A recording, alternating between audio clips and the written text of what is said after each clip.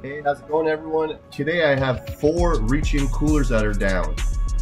So I've gone ahead, I've sprayed all the coils, and let's get all these 4 coolers checked out. So on every cooler, we're just going to go through the exact same procedure.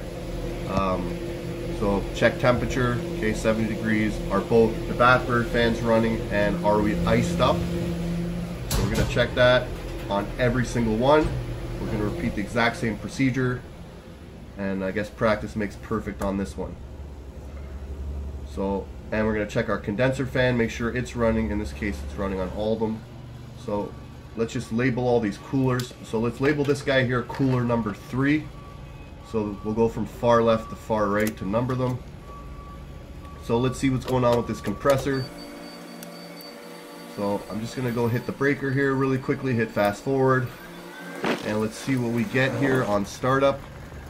And we're getting some funny stuff here. 2 amps, 6 amps, 1 amp, 4 amps, and it's going off on overload. So we're probably gonna have a bad overload, or the relay's bad. So let's go ahead here and kill the power, obviously, pull everything off, and as you can see there, relay is burnt to a crisp. We'll get those pins cleaned off. It was actually a little bit of a pain getting this whole thing off, but we'll get that sanded off and filed down, get everything nice and clean again, and we'll throw a hard start on there once we get everything cleaned up. Alright, got everything cleaned up, we got our hard start installed here, and let's see if we can get this compressor going.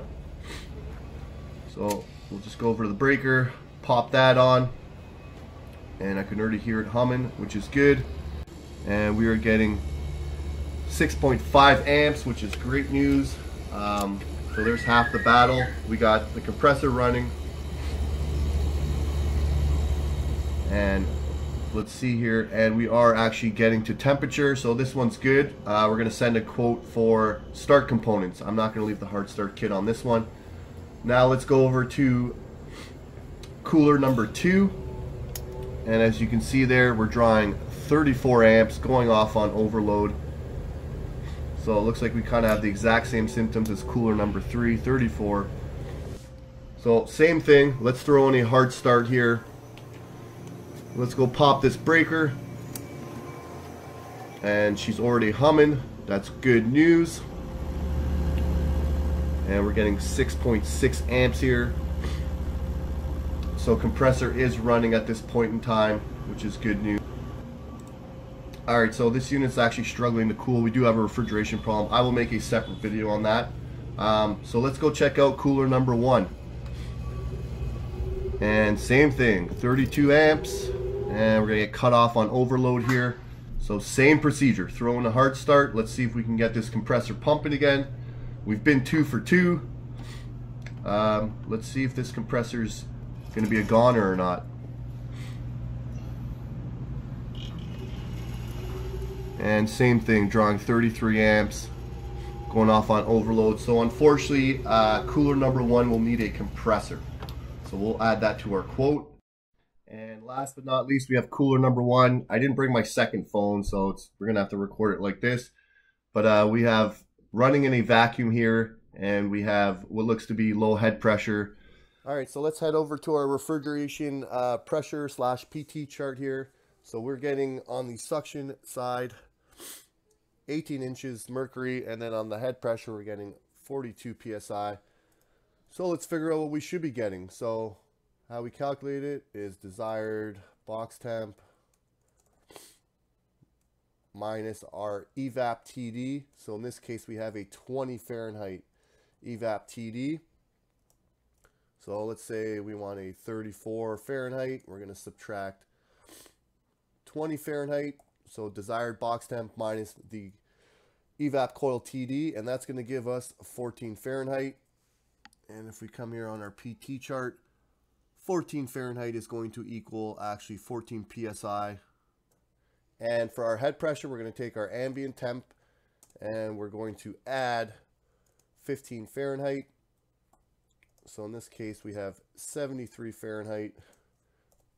we're going to add 15, and that's going to give us 88 Fahrenheit. And then let's go over to our PT chart, 88 Fahrenheit right here, and that's going to give us 100 PSI. All right, so let's head over to our refrigeration cycle chart. So we're getting 18 inches mercury, and we're looking for 14 PSI. So we're low on suction. And then on our head pressure, we're getting 42 PSI, and we were looking for 100 PSI. So that tells us suction pressure is low, head pressure is low. So that can happen for two reasons. Either we're low on charge or we have a restriction. Okay, so I did a video probably like 3-4 weeks ago with these exact same pressures, and it ended up being a restriction in the system. So how we're going to determine whether it's a restriction or a low charge is we're basically going to add the charge in. Okay, if the pressures go to what we want them to be, approximately 14 and 100 PSI, we know that there's no restriction in the system and we're low on charge. Okay, if we add in the charge and the pressures kind of stay in a vacuum, we know we have a restriction in the system. So let's go ahead and add some refrigerant in and figure out if we're low on charge or if we're restricted. All right, so first things first, let's go see what the actual charge is. Why this is important is because if we're low on charge, we're going to weigh in how much we're going to put in, and it's going to tell us how big the leak is. Okay, so I don't like recovering the refrigerant at this point. I like adding. Okay, and that's going to tell me exactly how big the leak is. So let's start charging up here. You can see our ambient is 72. Let's call it 73. So that means my condenser saturation temperature should be around 88. So I'm just going to keep charging till I get close to 88. We're at 89. We're right there on the border. All right, so as you can see there, we ended up with 17 PSI, and we ended up with 102 PSI on our high side. So as you can see, our pressures are slightly high. I probably overcharged it slightly, but the whole point of that exercise was for us to determine if we're low on charge or if we have a restriction. So this tells me for sure that we are low on charge.